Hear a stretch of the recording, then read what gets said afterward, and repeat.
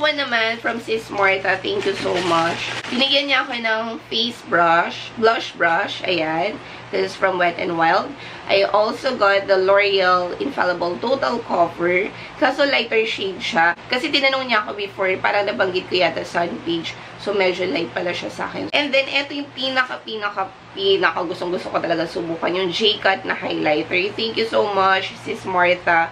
Ayan, masusubukan ko na siya. Kasi talagang nahihiligan ko mag-highlighter for how many months na. Kaya, sobrang na-appreciate ko talaga to. Gusto ko talaga to.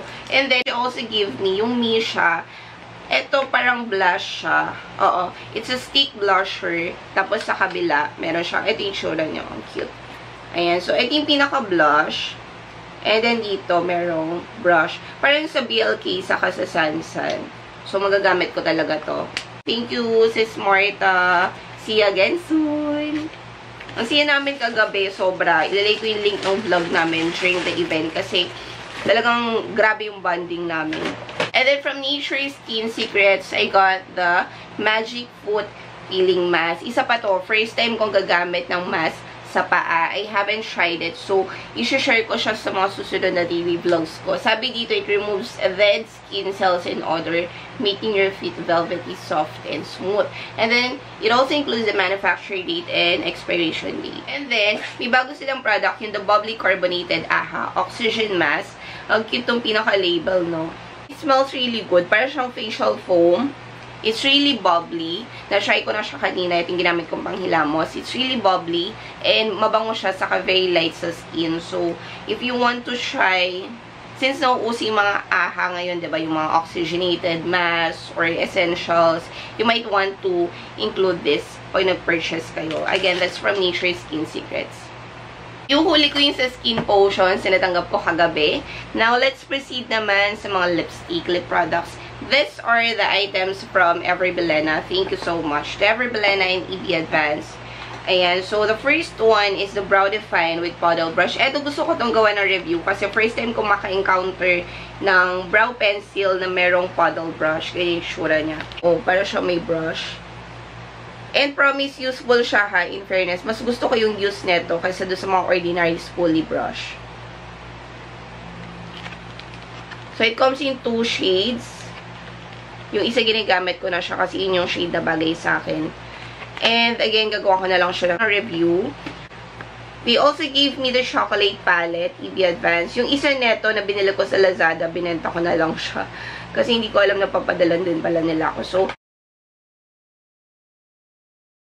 and obviously, makikita nyo naman kung anong shade yung gamit na gamit sa akin. This one is really pigmented, guys. You can actually use this every day, every day. So, ito yung shade na madalas kong gamitin. This one, ito, saka ito. Yung colors dito sa gilid, hindi ko siya masyado nagagamit kasi it's too pale. I don't know. Hindi ko lang masyadong feel yung mga ganyang shades. I want something na neutral, yung medyo peachy, brown, ganyan. And for those who are asking, and some of you telling kasi na parang pare-pareho lang ba siya ng colors or mukhang pare-pareho lang, hindi. If you're gonna check it out, and then isuswatch nyo siya sa kamay, hindi siya pare-pareho. Very close yung colors nila. But once you have it, pag swinatch nyo na siya, iba-iba, hindi sila pare-pareho. More on ano lang eh, parang one shade lighter lang yung difference ng bawat shades. Or one shade darker, ganun lang siya. Hindi sobrang layo yung difference ng mga colors nila. And then they also sent me the newest lipstick. These are the Lip Define Matte Lipstick. This one naman is very similar dun sa Kiss Life Kit. Yung texture niya, I'm not really sure dun sa formula. Hindi ko alam. But the quality itself, in terms of application, parang-pareho sila. Medyo may mga colors lang talaga dito na hindi bagay sa akin. Although it's really wearable, even if you have fair skin. Pero there are 2 shades na nakaka-wash out talaga. Masyado siyang pale para sa akin. Exposed nude, para siyang concealer para sa akin. And then yung buff brown naman, para siyang pang contour, para siyang contour cream. But the rest of the shades, talagang maganda yung kulay niya. And these are perfectly made for everyday. Aside from that, ini-spoiled ako ng Every Belena. They also send me yung kanilang liquid lipstick.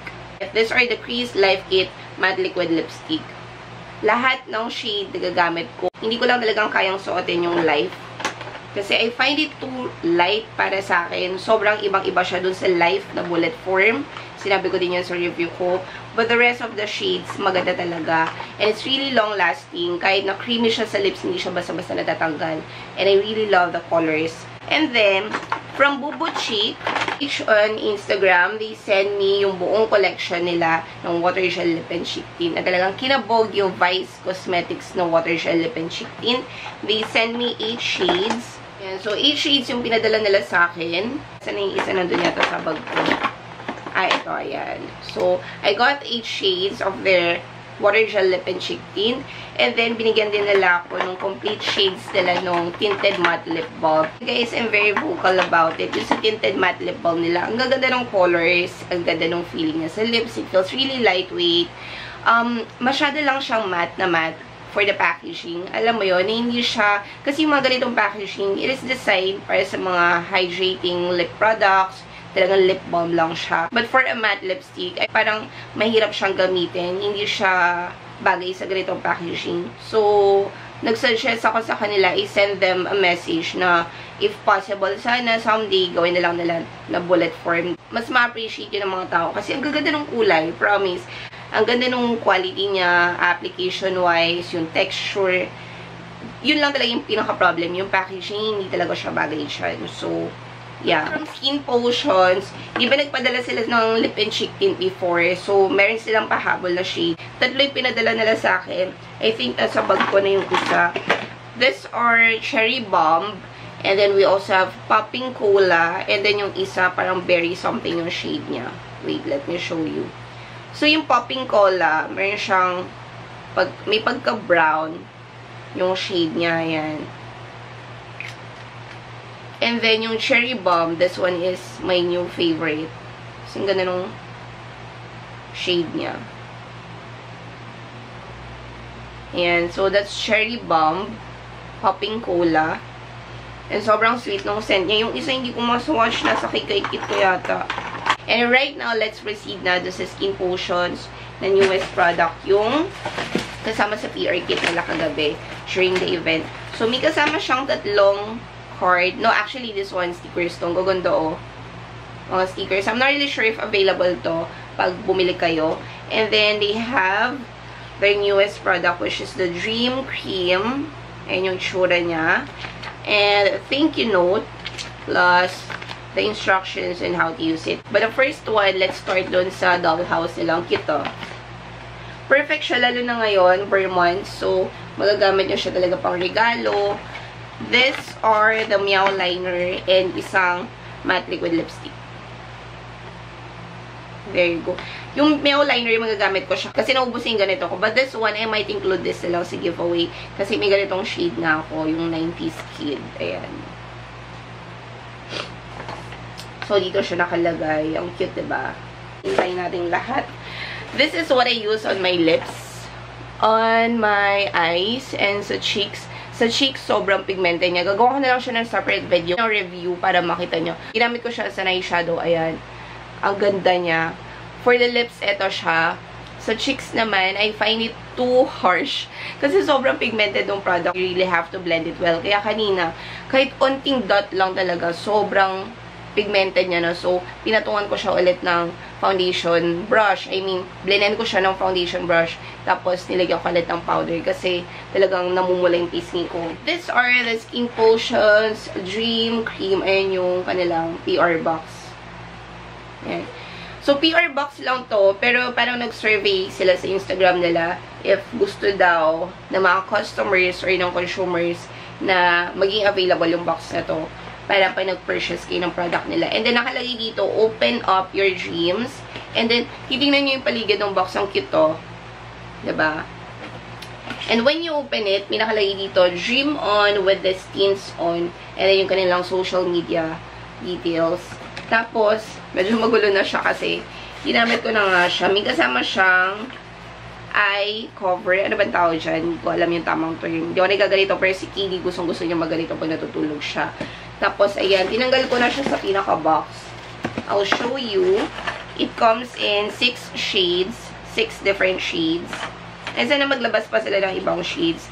Yung formula niya, for me, sa lips, hindi siya maglalast ng matagal kasi nga, it's very creamy. And blendable kasi. So, huwag kayong mag-expect na maglalash siya sa lips ng sobrang tagal.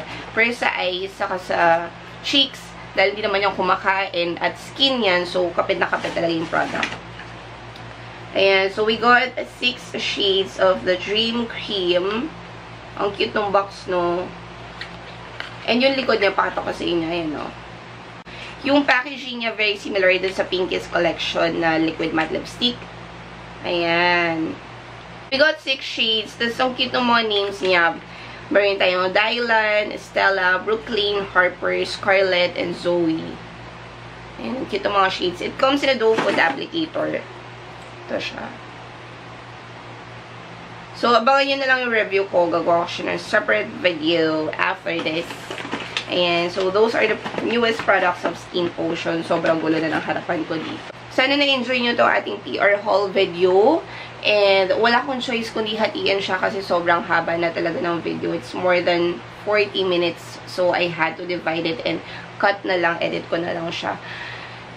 Abangan nyo yung aking mga susunod na giveaway, especially for the month of September. It's September 1 na ngayon, guys. Ayan. So, abangan nyo yung aking giveaway.